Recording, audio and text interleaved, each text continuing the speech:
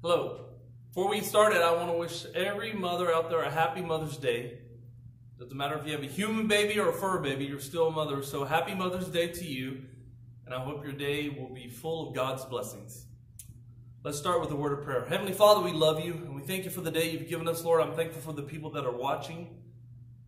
Father, I pray that as we look at your word that you will speak to us. Father, open up our hearts, our minds. Father, just let your words make an impact upon our hearts. Father, we'll ask this in the name of Jesus. Amen. We'll be reading from 1 Chronicles chapter 19. 1 Chronicles chapter 19 beginning in verse 1. 1 Chronicles chapter 19, we'll begin reading in verse number 1. And it says, Now it came to pass after this that Nahash, the king of the children of Ammon, died, and his son reigned in his stead. And David said, I will show kindness unto Hanun, the son of Nahash, because his father showed kindness to me. And David sent messengers to comfort him concerning his father. So the servants of David came into the land of the children of Ammon to Hanun to comfort him.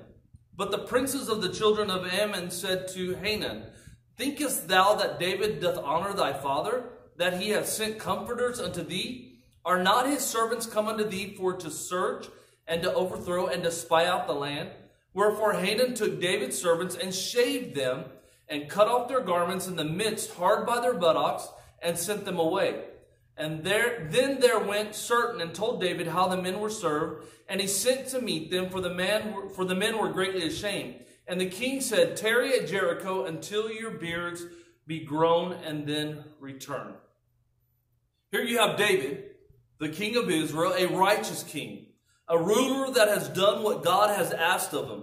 Overtaking hostile rulers, when part of the thing of them ruling the promised land was that they had to go in, and those that were hostile to them, they had to overtake them. And that's what exactly David had done. He had overtaken the hostile rulers while showing kindness to the non-hostile rulers. And in this passage, David wanting to show kindness and compassion is very misunderstood. And the person who he shows that compassion to misreads it, and because of it, things get very heated. Very similar to the times that Christians show compassion to people by sharing their faith, and people misread that compassion for something else. So as we look at this passage right now, let us think of our faith and the compassion involved in sharing it. The first thing that I want you to see from this passage is that King David saw an opportunity to show kindness and compassion. In verses 1 and 2 again, it says, Now it came to pass after this that Nahash, the king of the children of Ammon, had died, and his son reigned in his stead. And David said, I will show kindness unto Hanun, the son of Nahash. Now, this man had just lost his father. And so David heard of it, and he said, I'm going to send somebody to him to show them that I'm thinking about them, to show them that I have compassion, and I want to show my kindness unto him. Nahash, the king of Ammon, has died, and now Hanun, his son, has become the ruler. Now, somewhere along the way, Nahash had shown kindness and compassion to David. The Bible doesn't say how Nahash has shown compassion to David, but somewhere along the way he did. We don't know what he did. Maybe when David was being sought by Saul, the then king of Israel. But we are not given specific, just that he showed David kindness somewhere along the way. And because of Nahash's death, David knew that death could be hard, and he wanted to show his son kindness and compassion. See, hopefully if you are watching this, you already know, or you're about to find out, that there is somebody that showed all of mankind a huge act of compassion and kindness. If you'll keep your finger marked there in 1 Chronicles, go with me to the book of Romans. New Testament, the book of Romans, chapter 5. And we'll begin reading in verse number 8. Romans chapter 5, beginning in verse number 8. In Romans chapter 5, verse 8, it says, But God commendeth his love toward us, in that while we were yet sinners, Christ died for us. Much more then, being now justified by his blood, we shall be saved from wrath through him. For if when we were enemies, we were reconciled to God by the death of his son, much more being reconciled, we shall be saved by his life. And not only so, but we also joy in God through our Lord Jesus Christ, by whom we have now received the atonement. Wherefore, as by one man sin entered into the world, and death by sin, and so death passed upon all men, for that all have sinned.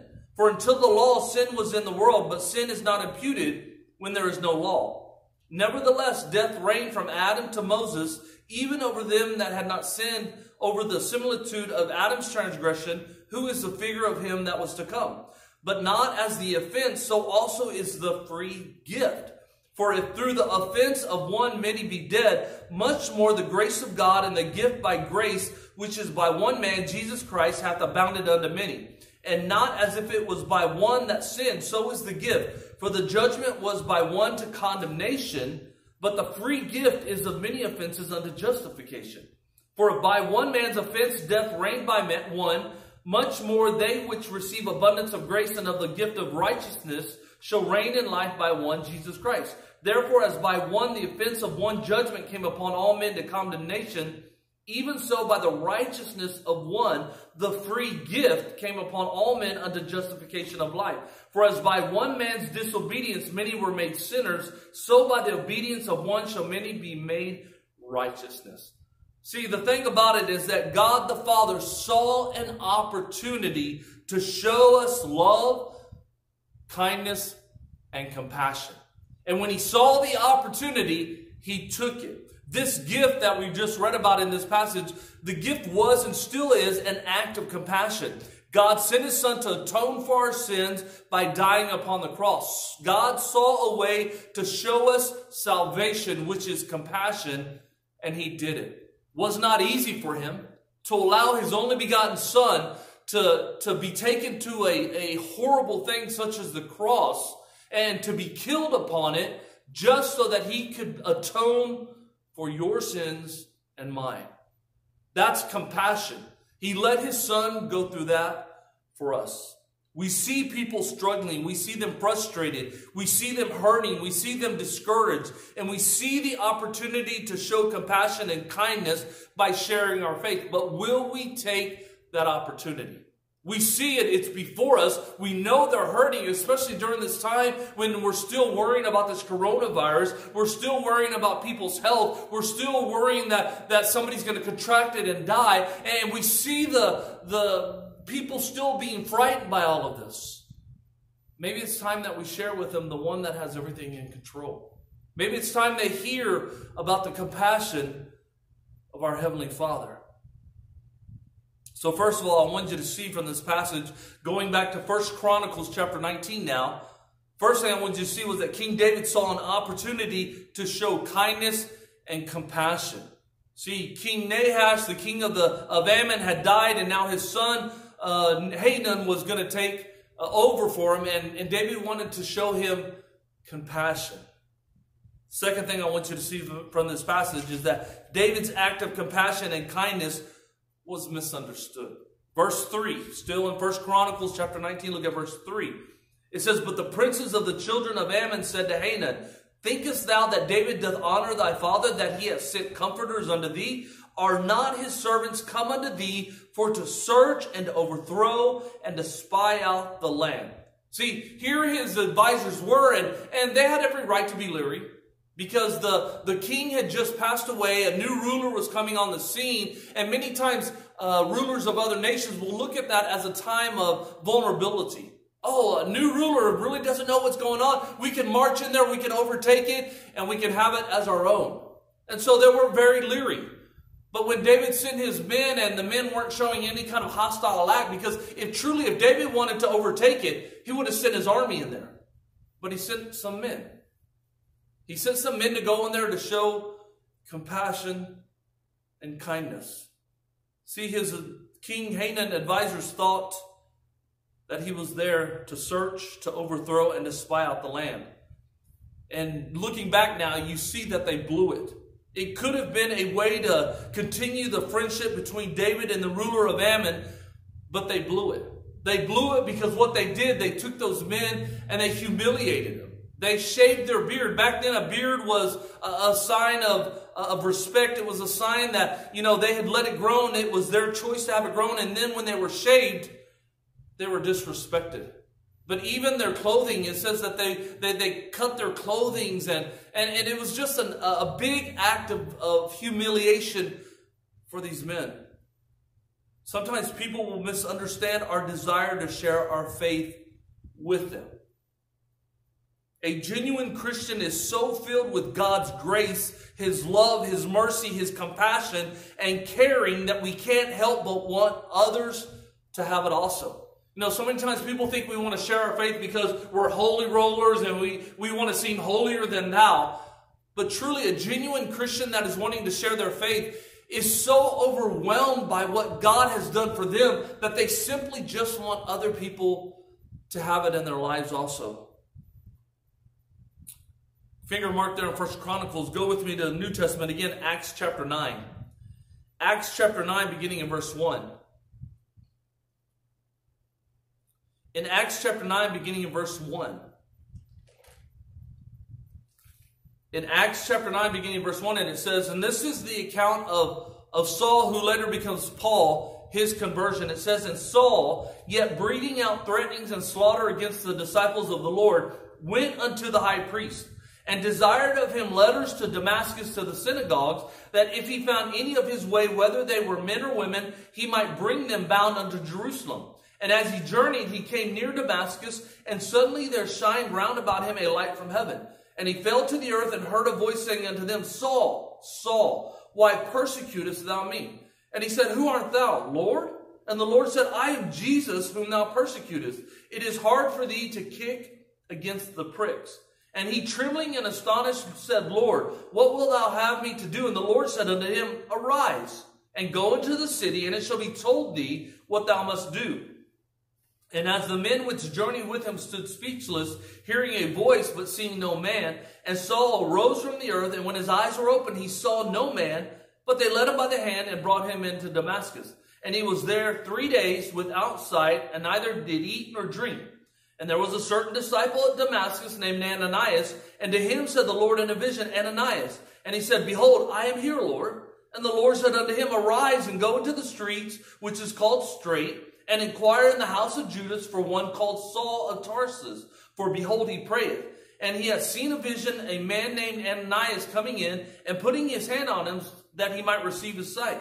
Then Ananias answered, Lord, I have heard by many of this man how much evil he hath done to thy saints at Jerusalem. And there he hath authority from the chief priests to bind all that call on thy name. See, Ananias, he was told to go to this Saul, whom he had already heard about, because Saul was the one that was persecuting the church of Jesus Christ. He was there trying to get anybody that tried to proclaim that Jesus was Lord. And Ananias was told by the Lord himself, said, look, I want you to go to this Paul. I want you to go to Saul, who would later become Paul. And he says, I want you to lay your hands on him. And Ananias was like, whoa, hold up, God. Hey, I've heard what he's done, and if I go there, he has the power to lock me up and put me into prison. And you know what the thing about it is, that Ananias first doubted the true conversion of Saul. And many times that when we try to share our faith with people we know, they will tend to doubt us. They may doubt us because of our past. They may doubt our faith because of other Christians' actions that have let them down, so-called Christians. They may doubt us because of their failures and disbelief in change, that a person can truly change for the better. And so many times when a person will set out and they'll try to share their faith, their families will have doubt because they don't know if it's real or not. But we should never stop showing compassion.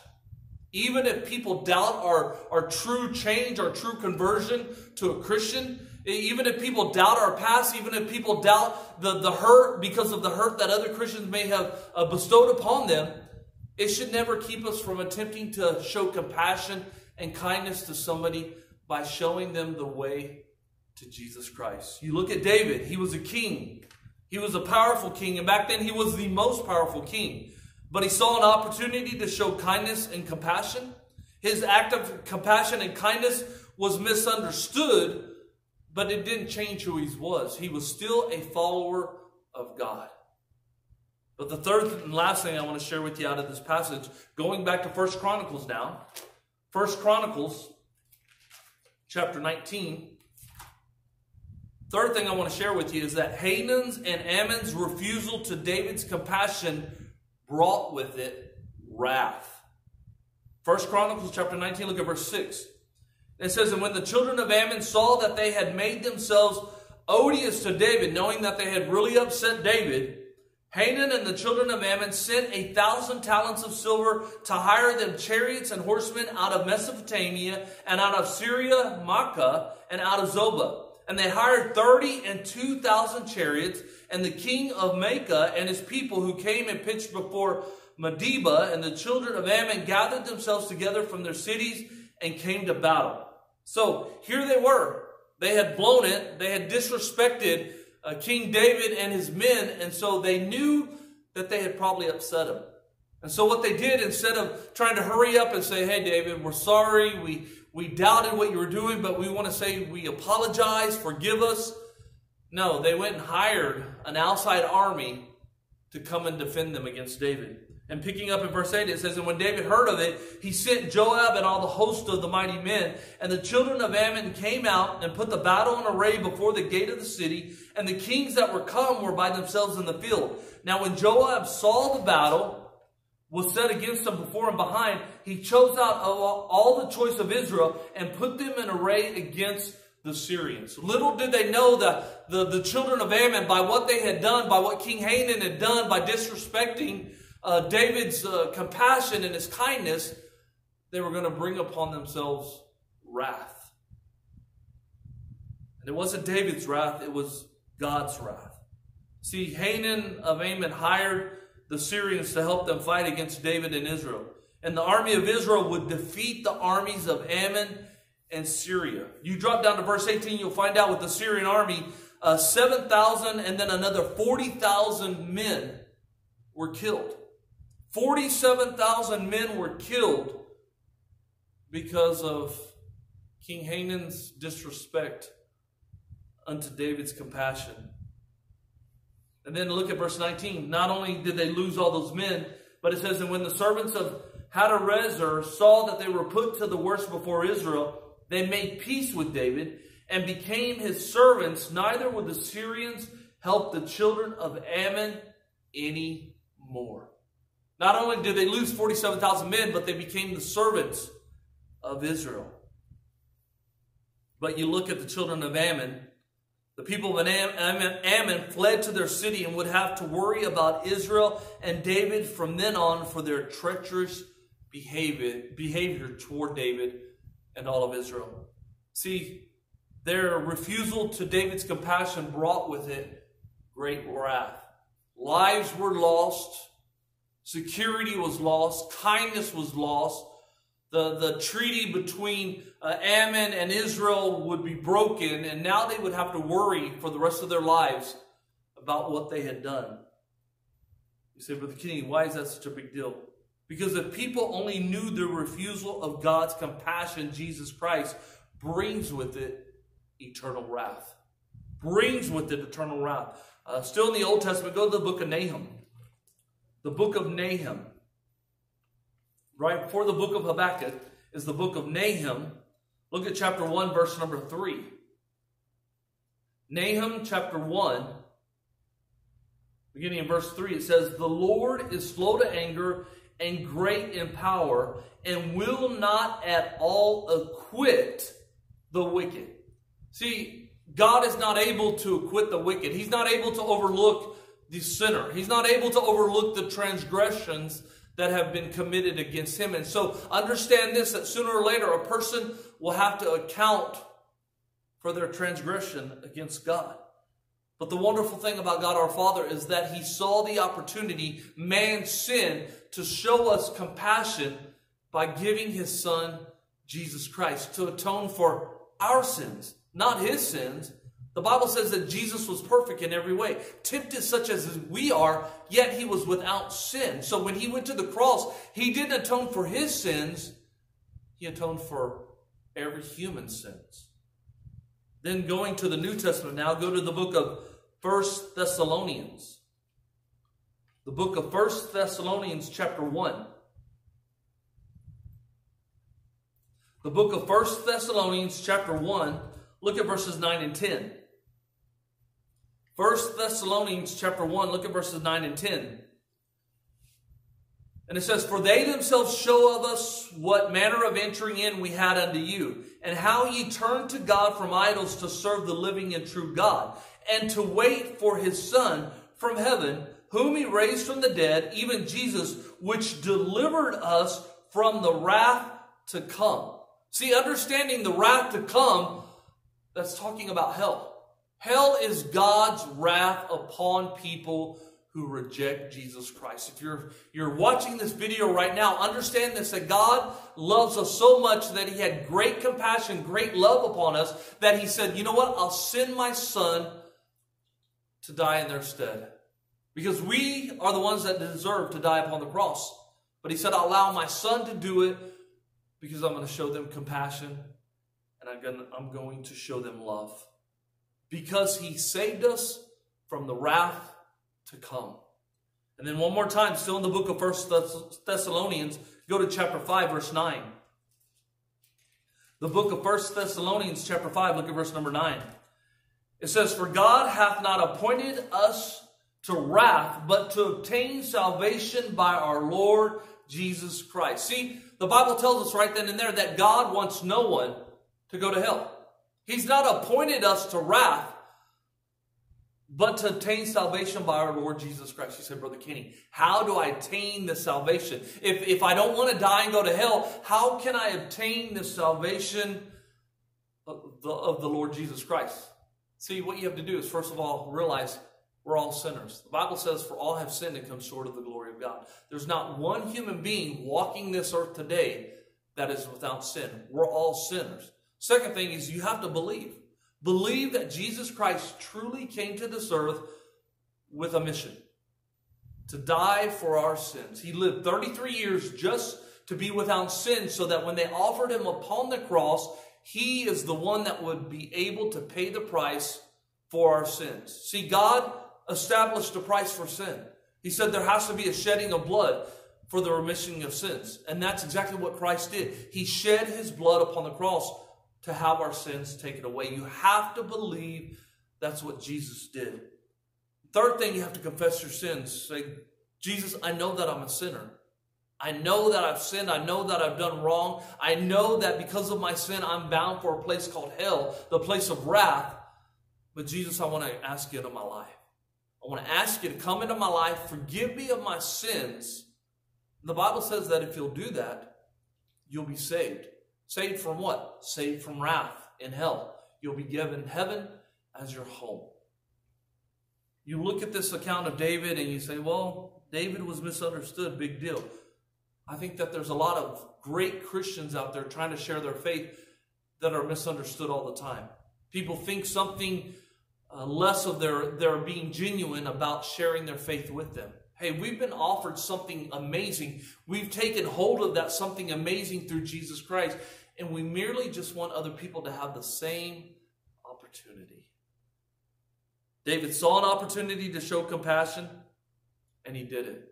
We see the opportunity. Man, we're primed right now. You're living here on this earth with every chaotic thing that's going on right now. God is priming us, priming the situation for us to see where compassion can be given. And he expects us to show that compassion, take that opportunity to seize it. But secondly, David's act of compassion and kindness was misunderstood. Even though he was misunderstood, it wouldn't keep David from still being a compassionate king. A compassionate person when the need arose. And we look around, and even though we may be misunderstood at times, our faith may be doubted, don't ever let that stop you from showing compassion by sharing your faith with people that are truly in need of it. But lastly, Hanan's and Ammon's refusal to David's compassion brought with it wrath. If we can make people understand that if they don't have Christ in their life, all they have to look forward to is wrath. Let us make sure that we're willing to do what God wants us to do. Share with people that if they refuse it, they have nothing to look forward to but eternal wrath in hell. Let us pray. Heavenly Father, thank you once again for this time. Thank you again for the opportunity to open your word. And Father, I pray that as people listen to this, that Lord, it will rest heavy upon our hearts, upon our minds. Father, may we be thinking how everything that's going on in the world today, let it fuel us to do something even more amazing for you. Father, I pray that when the church houses reopen, that when people come in, that we will be more energized, we will be more focused than ever before. Father, set our hearts afire for you. Father, I pray that there will be fruit from your word read. Father, may it fall upon the hearts that need it. We'll pray this in the name of Jesus. Amen.